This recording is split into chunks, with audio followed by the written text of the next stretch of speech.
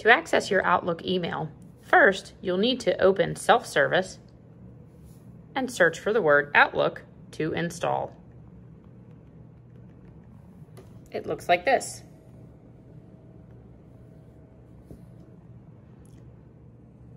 Once your app is installed, tap on the icon to open it. It will ask you to add your account. In this field, please type in your WCPS email address. Then you'll need to tap Add Account. It will come up and ask you for your password.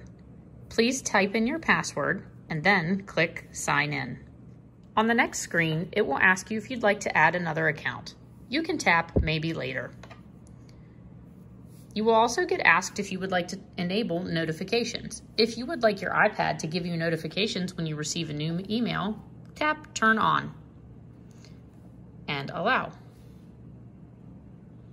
Finally, your email will look like this. You may find that you have old emails that you need to go through and delete based on the date. Look carefully at them. You also can tap in the upper left-hand corner of your name and tap on the Settings cog to turn off your focused inbox. This will make it easier for you to see all of your emails. So we'll turn that off. And now all of your email messages will appear. Contact your library media specialist if you need additional assistance.